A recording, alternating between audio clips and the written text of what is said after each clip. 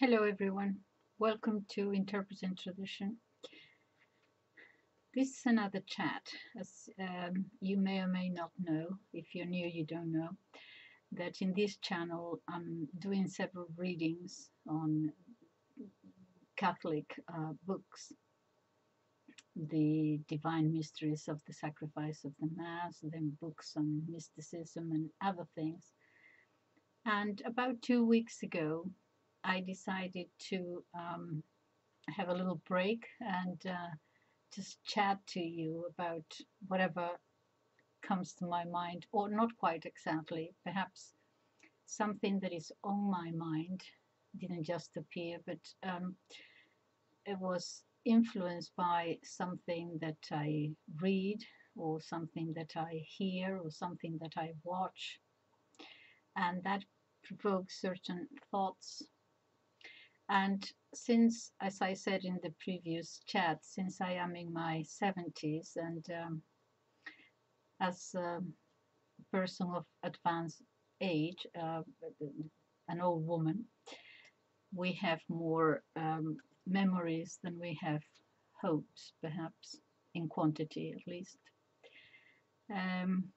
I sort of reminisce about the world that I lived in, I grew up in as a child, as an adolescent, and just sort of talk about it. And that takes me inevitably, obviously, because I am looking back, it takes me to my childhood and my adolescence. And I don't want to belabor the point that I was raised in an orphanage and all that, because I don't want to sort of dwell on it, but inevitably it takes me back.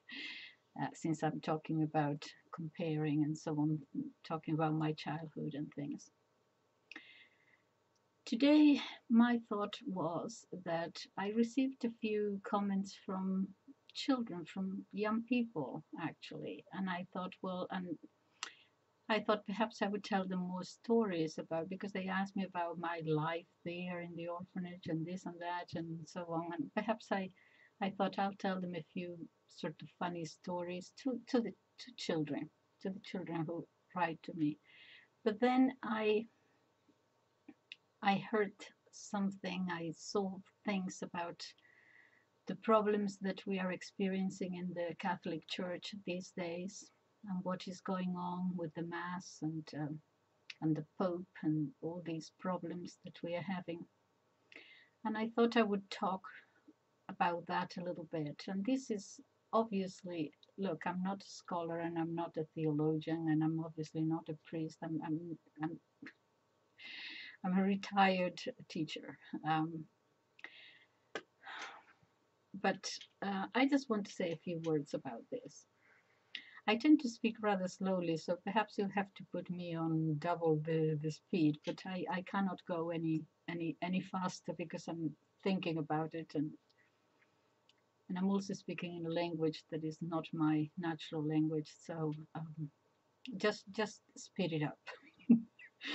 Otherwise it will tire you. Okay, so this is what I'm thinking today. I saw one or two videos about what is going on in the Anglican Church, in the Church of England. And there are some problems there because they have done it, or they're going to do something, I don't know exactly, about incorporating, let's say, woke things, okay, that are causing a lot of anguish in our Anglican brothers and sisters and so on. And I was thinking, you know, what is the Catholic Church doing? What is, because they can't come to us because we're having exactly the same problems.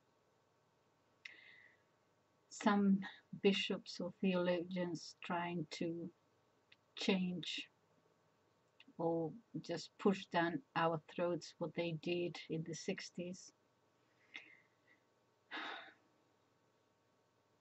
We talk about what happened during the 60s. as what in Protestant countries we're called cradle Catholics, which doesn't make a lot of sense in Catholic countries, but that is what we're called. Anyway, a person who was raised by nuns in the Catholic Church. The changes that were made in the 60s were so profound that we didn't know what was happening. They were made without telling us about it, without preparation, without catechesis, nothing. One day we were going to church, and in the old tradition, when you went to church, Christ was there in silence. You knelt down, respect, reverence. And from one day to the next, it seemed, everything changed. They didn't tell us why. All of a sudden, there were women there, practically showing their breast, giving communion. What is this? The whole attitude during the Mass was changed. All of a sudden, the priest was facing us. The emphasis was on, we are here together, we're together, all this togetherness. Whereas before it was not about us, it was about God who was there, hence the silence and the reverence.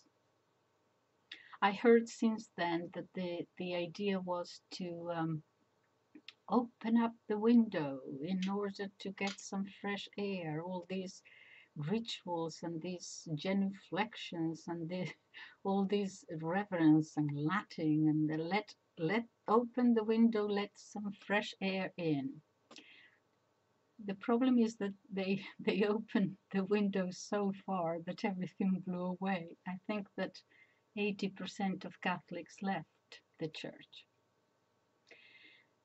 Not so much out of rebellion, many of them, but out of, we were shocked. We just drifted out. We didn't know what was happening. Looking back, I think that they almost violated our innocence. It was like a child seeing a grown-up naked or something. It just, what is happening? And we didn't understand, and they didn't even try to explain it. They just forced it down. I believe it was an abuse of our obedience to the church. They abused us. That's how I feel. And the wound is still open. When I talk about wound, is the obedience was due to the fact that, again, we carried that wound from the Reformation. We felt that our brothers and sisters left. Some of them derided us, the church, and some of them even hated it. It still continued. And we see them, I see them still, for example, the Church of England or the Anglicans, I see them as my brothers there who don't want to acknowledge. I want to bring them home, but I can't. It's like saying, we came from the same womb, I know you probably left because we had problems, and the church is always having problems. I mean, think back to its history. The human side of the church is always going to have problems. Basically because in the Middle Ages or during the Reformation, perhaps the popes just before they had been, I don't know, drunk with power, which is what happens in every human institution. Not the divine, but the human, the Catholic Church representing mankind. You're going to find the very best and the very worst of mankind. And we do have the very worst, I think, also.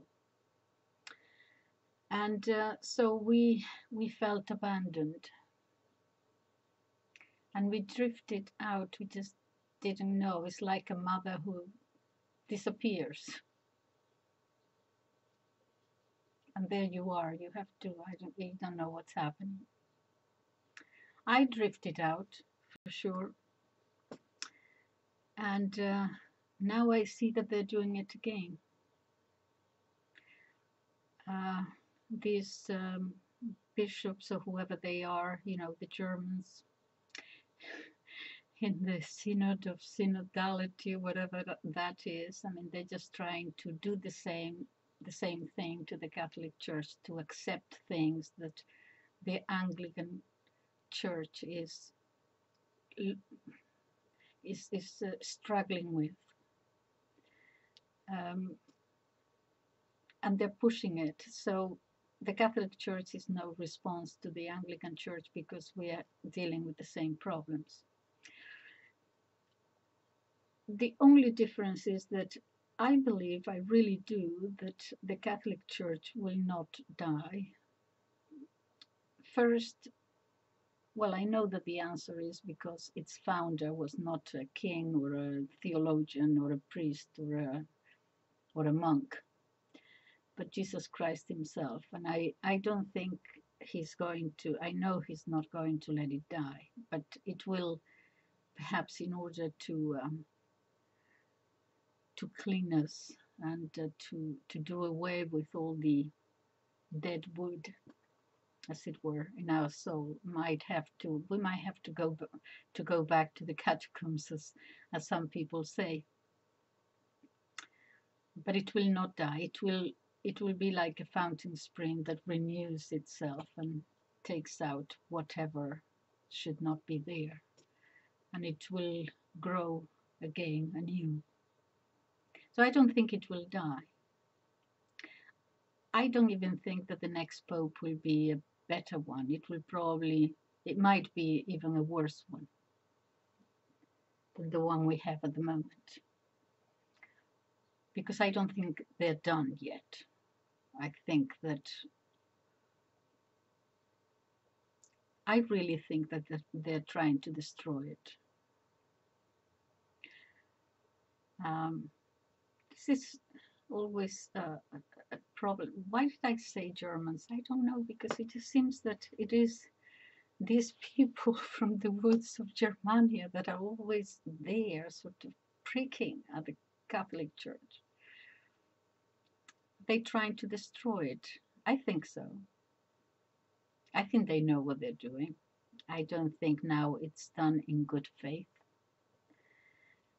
In Vatican II, they may have been some in good faith, thinking that this was a good thing to modernize it and so on. We all make those mistakes of thinking that progress is always good, even if it has no direction.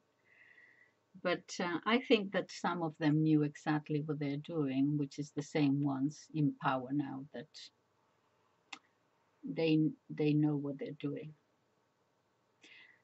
The Pope, I don't know what I just don't know what is happening there. He's an Argentinian. I think he knows the difference. He's trying, as far as I can hear and I can see, I hope I'm not exaggerating, but it seems that he's trying to practically do away with the Mass of the Ages, the Mass that was said from the time of the Apostles to the 1960s.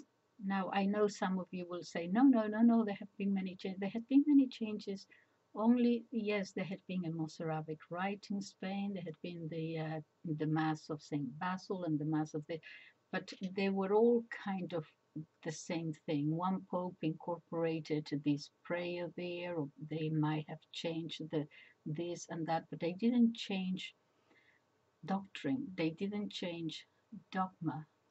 It was in an attempt to unify all these different masses that they were saying. They were all doing the same thing, perhaps in a different way, but it was all the same doctrine. And it was all about the sacrifice of the Mass. Um, so the Mass as it was from the very beginning. And for example, at the beginning of the Mass, before the priest went up to the altar, in the beginning they would recite all of the Psalms. Well, that was changed, and it was a summary of uh, the Psalms and so on. So changes were made indubitably, but the Mass was the Mass always. What changed at Vatican II was I believe it was doctrine, because the liturgy is living doctrine. Um, we used to have a Mass where it was very Jewish, if you think about it, the liturgy of the Catholic Church before the 1960s. You went into the church and you had this, God forgive me kind of thing. Him there, us here, crawling on the ground, and the genuflections and the striking of the breast, and all this, the disposition, the attitude was very different. So was the reverence. So was the silence. Um, this was all changed. Did with they did out with a lot of things. For example, instead of the Trinity, the universal God, well, universal God, it's okay. We understand it. God is universal, okay. So no one said anything. It sounded good enough, but they left it with this fog there, because once you say something universal, then it could be a he, then it could be a she, then it could be some sort of amphibian something. I mean, in other words, they took out the core of the thing and left it in a generality and so on. Also, the as I said, the attitude. They changed big things, but also tiny little things which are not important, but they are important. Um, for example, why in Catholic countries you normally have a saint or something in each province or each town or whatever. They will have a patron saint for whatever reason. You know, in Galicia, where I'm from, Compostela, for example, it was Saint Martin. Why? Because it was Saint Martin that came and during pagan times to teach the gospel and so on. Anyway, Saint Martin is the patron saint. Well, the obvious one that you will know, Avila, yes, Saint Teresa of Avila, and so they even went to the exchange of changing the saint days. So Saint Teresa was changed from October or November, I don't know when, to February. Why? Well, it's not important, but it was to throw fog. I believe that. It was to distract. It was to minimize. The people of Avila didn't take any notice. I mean, they continue with their own feast day. But this is, I know it's unimportant, but what I am saying is that the changes, they knew what they were doing. The beginning of the destruction of the Catholic Church, which started really at the beginning of the century. Why did they change again, little things? Why did they change the Kyrie? Okay, so, okay, in the vernacular, fine, all right. Why say it once instead of 3 times? Why say Domino non sum dignus subtentrum? Yes, all that. Why once and not 3 times? What was the reason for the 3 times? It was the Trinity. The Trinity, the 3 persons acted on the incarnation. Only the second incarnated, but you're continuously reminded of the Trinity. Why did they change the vestments, for example? The vestments had a meaning, a mystical meaning. The chasuble, for example, the last of the ornamental vestments, originally from the Old Testament, originally divided in 2 but made into 1 at the shoulders, signifying both peoples, the Jewish people and the Gentiles. Together at the shoulders, one day from these 2 parts it will become 1. Or the people who came before the incarnation and after the incarnation, the holy prophets, and then the magisterium. All that 2 parts of 1 vestment shown into 1. Everything had a meaning. Those who agreed to it probably did not know that meaning, but a lot of them did, and they did away with that. I won't go into all the mysteries of the Mass, only that I say it was what they did away with was the Jewishness of Christianity. They did away with all that. They sanitized it. No, that's too. So you have a Mass which is very Northern European. They do not understand how important the Jewish tradition and the Jewish sentiment and the Jewish approach to God that was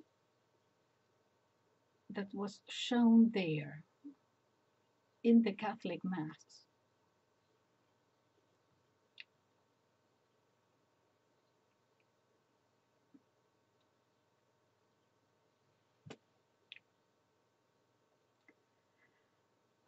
They did away with that. You can't take it out. That was the old law that instructed the new. The sacrifice was different.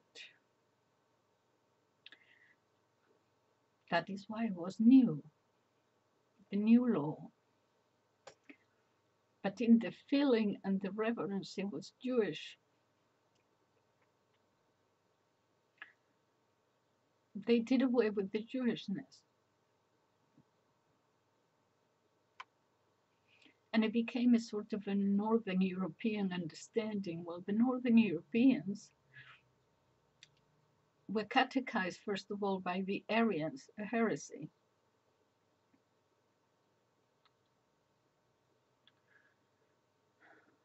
And there they still are, trying to make more changes. And the Pope is going along with it. And I don't understand it. I said before he's Argentinian. I think he knows what the Catholic Mass was, and he was obviously brought up with it. I don't know whether this is too much to say or go too far, but he seems to hate the Mass, the traditional Mass.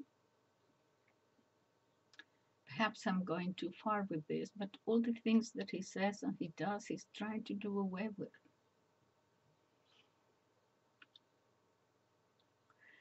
And I can see it in his face, you know. He's not a happy man. I'll just go out on a limb now and I tell you exactly what I think. Perhaps the FBI will come back to me.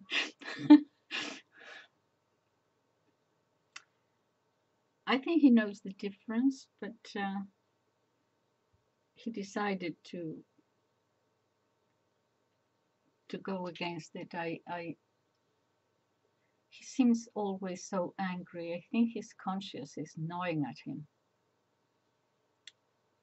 I think he knows what he's doing. Being Argentinian, perhaps in the 60s, with the best intention in the world, I don't know this, but I imagine that he became part of this liberation theology, the poor and so on. Well, the Catholic Church was always had an eye to the poor. They didn't need to change the liturgy to help the poor. But now he's doing all these terrible things. And because, as I said at the beginning, in the Catholic psychic, we have this thing about obeying the Vatican and obeying the Pope. They're abusing this. And those of us who want to hear the Mass as the Mass, the real Mass, we're practically, I think he wants us to leave. I don't think his problem is that we want to leave. I think he just wants us out. But the Catholic Church will not die. We'll have to just keep going. And if the next Pope is worse, eventually one will come which will restore the meaning of the Mass and the meaning of the liturgy. And the bishops and the cardinals and the archbishops, what are they doing? Well, one or two. The rest are hiding under the bed. Nothing. It's like, politicians, worried more about their career, I suppose. Absurd. So I don't know where I'm going with this. I think I'll stop because my heart is bleeding with pain about what this Pope is doing to the Church, because of the bishops who are saying nothing. Some of them are basically, they know exactly what they're doing. I mentioned the vestments. I saw in a video in America a priest who turned up to say Mass there at the altar, and he's wearing written on the vestment that he's wearing, whatever that is, the name of a football team.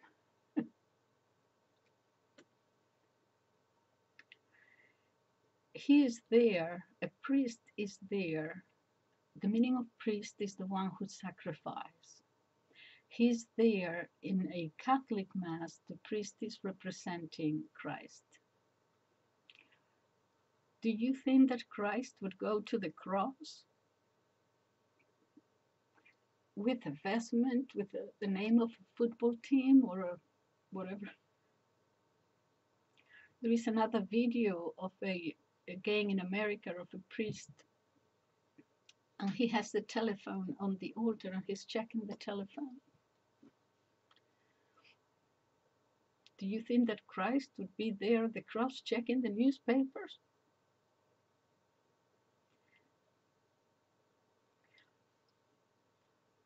The liturgy of the Catholic Church is for us to go into church in silence and worship God.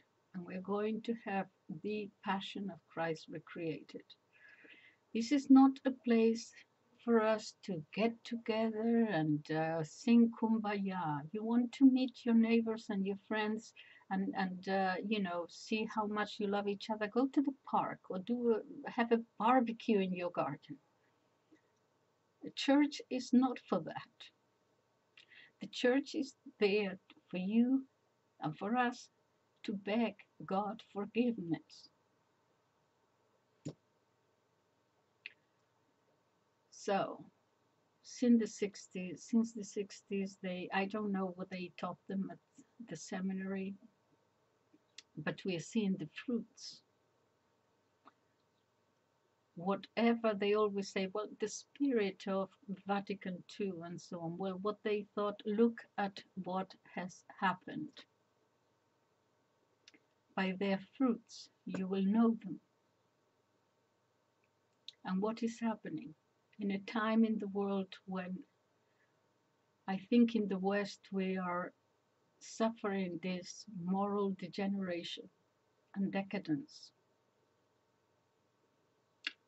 The church should be out guiding, teaching, and instead they're saying, oh, we are like you, you know, it's like, imagine, I'm old, okay?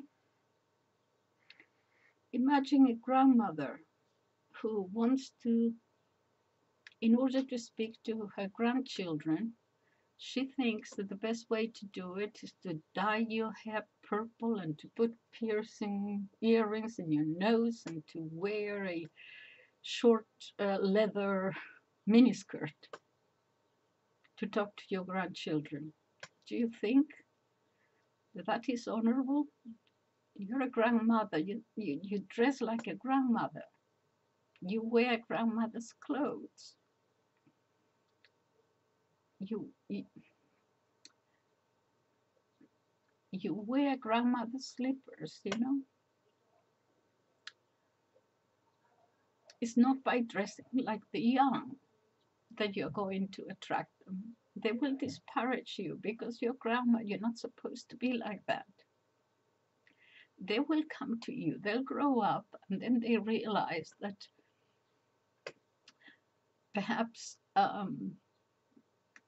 you know, even though they thought you were stupid because you can't use the internet, you know,